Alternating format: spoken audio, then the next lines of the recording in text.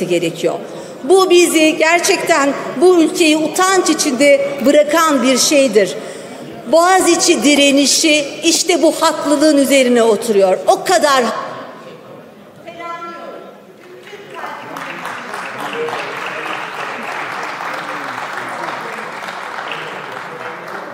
Teşekkürler Sayın Çelenk. Adalet ve Kalkınma Partisi grubu adına Burdur Milletvekili Sayın Adem Korkmaz konuşacaklar. Süreniz 3 dakikadır. Buyurun Sayın Korkmaz.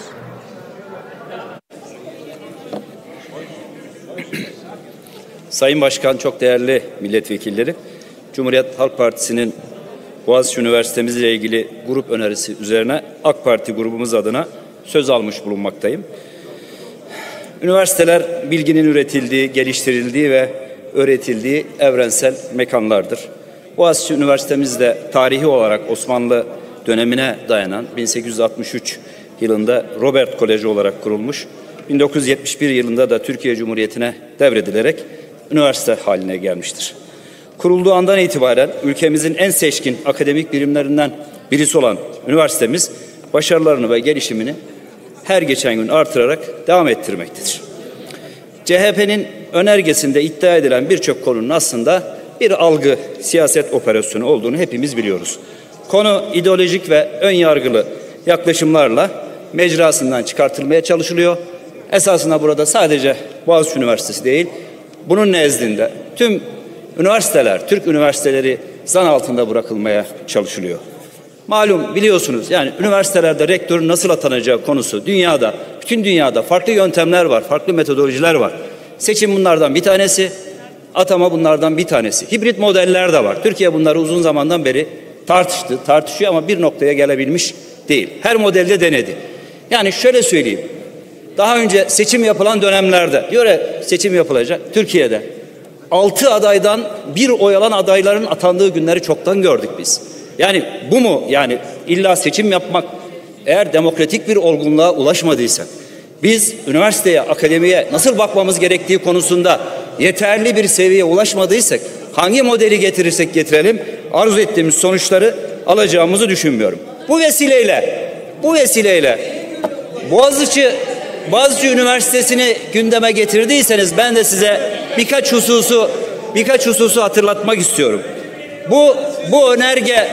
Bu önerge vesilesiyle de Boğaziçi Üniversitesi'nin esasına başarılarını da son dönemde anlatma fırsatı verdiniz. Onun için de sizlere teşekkür ediyorum. Bakın, son 3 yılda Türkiye'de ilk 100'e girmiş öğrenciden 70 tanesi, ilk 1000'e giren öğrenciden 700 tanesi halihazırda Boğaziçi Üniversitesi'ni tercih etmeye ve kazanmaya devam ediyor.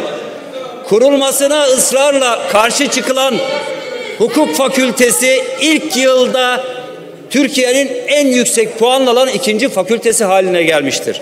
Bunun dışında Türkiye'de KÜYAS'ın uluslararası standartlarında, sıralamalarında geçtiğimiz yıl Avrupa'nın en hızlı büyüyen üniversitesi haline gelmiştir Boğaziçi Üniversitesi. Ancak biz şimdi vekillerime sesleniyorum. Evet.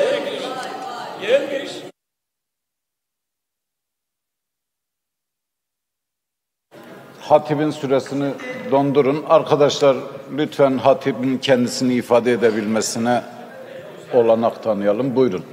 Şimdi şöyle, zaman zaman bu karşılaşılıyor. Bir grup vekilimiz, bu iktidar muhalefet fark etmez, bir kurumu ziyarete gitmek istiyor. Ya bunun, bakın, kamu hizmeti yürütülen kurumlardan bahsediyoruz. Ağrı İl Tarım Müdürlüğü olabilir bu. Türkiye'nin herhangi bir yeri olabilir, değil mi? Bir nezaketten bahsetmemiz lazım. Ya bir randevu ya da bir ön bilgi vermek lazım. Ben kapıya dayanayım ya da bir ilgili amirden bir talep edilerek girme konusunda. Bakın, bu öncelikle kamu hizmeti veren kurumlarda kamu hizmeti hukuk sistemi içerisinde yürüyorsa bu hukukun üretildiği mekan olan, öncelikle kendimize olan saygımız gereği de bu nezaketi sergilememiz gerekmiyor mu? Hadi varalım, kapıya dayanalım, kapıya kendimizi bağlayalım. Bu mudur yani hukuk devletinden anladığımız, demokratik devletten anladığımız konular?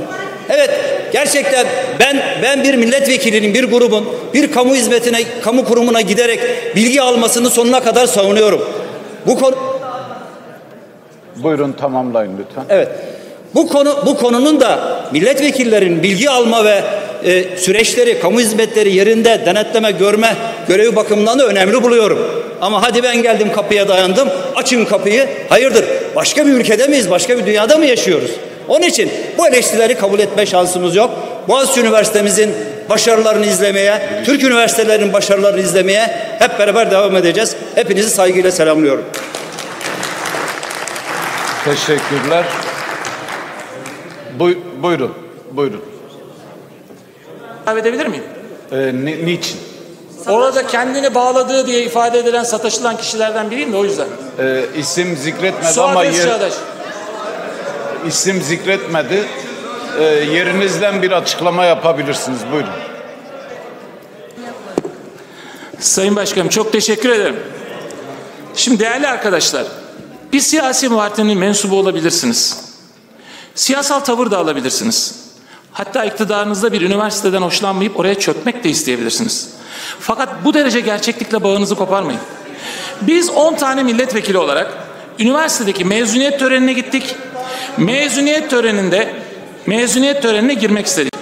Bir milletvekili dokunulmazlığımız var. Türkçenin bana verdiği imkanlarla size anlatmaya çalışıyorum hanımefendi. Bir milletvekili dokunulmazlığımız var. Eğer Boğaziçi Üniversitesi rektörü olarak atamış olduğunuz zatın yaptığını herkes yapmaya kalkarsa, ben bir milletvekili olarak Türkiye'de her gittiğim hastaneye gitmeden önce başhekimden izin almam gerekir. Her tapu müdüründen izin almam gerekir. Her spor müdüründen izin almam gerekir. Biz milletvekiliyiz. Hapishanelerin dışındaki yerlere gideriz. Biz de gittik. Randevu almama gerek yok. Hatta ben size şunu hatırlatayım.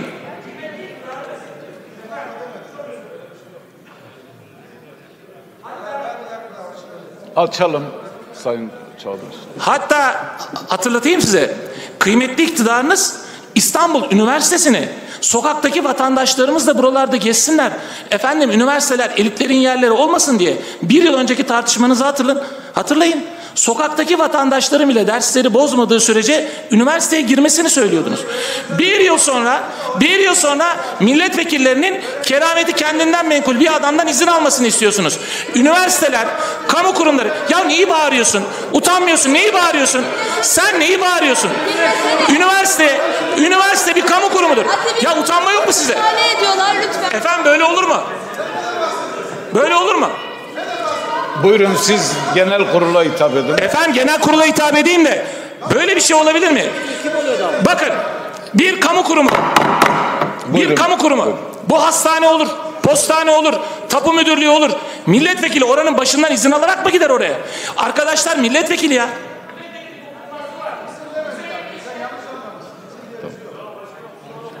Sayın Kavuncu söz talebiniz mi var? Buyurun. Buyurun. Bir dakikada fazla verdim hocam. Buyurun. Sayın Hatip konuşmasında üniversite demek ki demokratik olgunluğa erişmemiş ki rektör atarız dedi. Bir zahmet demokratik olgunluğa erişme kriterlerini bize anlatabilirse çok sevinirim. Bir de dünyadan başarılı üniversite örnekleri verdi.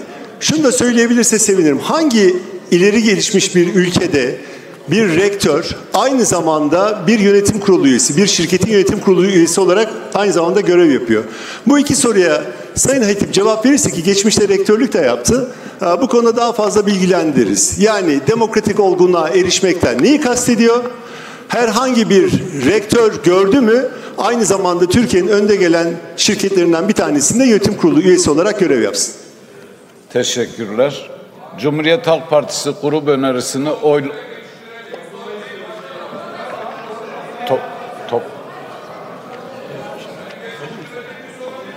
Bir saniye isimleri alıyoruz.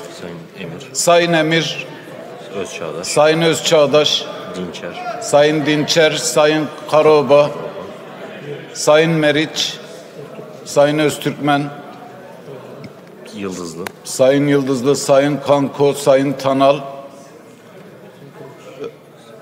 Sayın Kılıç, Sayın Kılıç, Sayın Bektaş, Sümer, Durmaz, Genç. Arkadaşlar kör gözüm görmüyor Taşkın, o kadar menzili. Sayın Taşkın, İsimlerin Taşkın, Kış, Sayın Pala her yerden gözüküyor. Sayın Gökçe, ya da Gökçe Gökçe. Altaca Kayışoğlu, Sayın Kayışoğlu. Sayın Kayışoğlu. 2 kişi daha lazım. Sayın Yaşar Bey, Tüzün. Ayağa kalkın arkadaşlar. Ayağa öyle el kaldırmak yok. Siz oturun. Sayın Gündoğdu. Yaşar Sayın Gündoğdu. Sayın Gündoğdu. Gündoğdu. Tamam. Yoklama için. Yoklama için 2 dakika süre veriyorum. Süre başlamıştır.